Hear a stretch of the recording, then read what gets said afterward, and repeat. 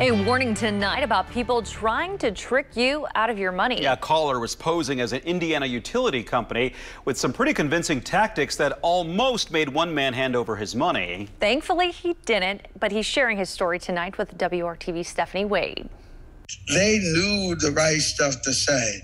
Paul William Barrett Sr. received a call from what showed up on his caller ID as AES Indiana, saying he was behind on his electric bill. And then he says, there's nothing wrong except for you, because of our transition, your payments may not have been processed. The caller mentioned the transition from IPL to AES might have caused the problem, and Barrett needed to pay today in order for services not to be cut off. I said, well, that doesn't make sense because I was just online looking at my account. Barrett kept inquiring, eventually asking for a supervisor.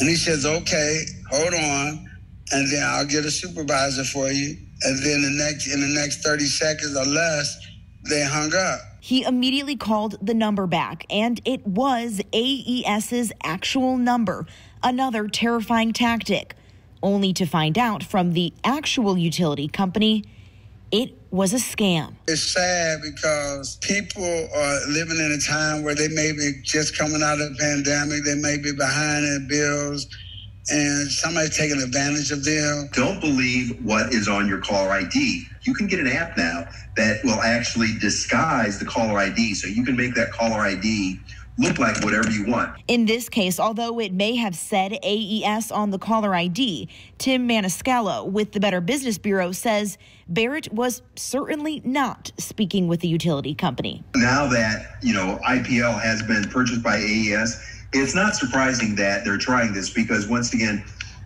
it sounds kind of believable, and though they can craft a story that makes it sound, boy, yeah, okay, there has been a change of ownership here, maybe something's going on. So this is a typical sort of tactic, and they look for these types of opportunities. It's just heartbreaking that people would take advantage of people who may be vulnerable, and there's no way to recoup to recover the funds. It's just heartbreaking. Stephanie Wade, WRTV.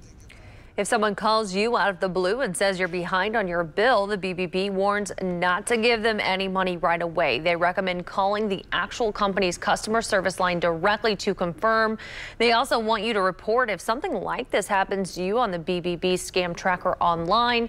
You can view scams going on right now in your area. It's also a way to warn others about scams happening near them.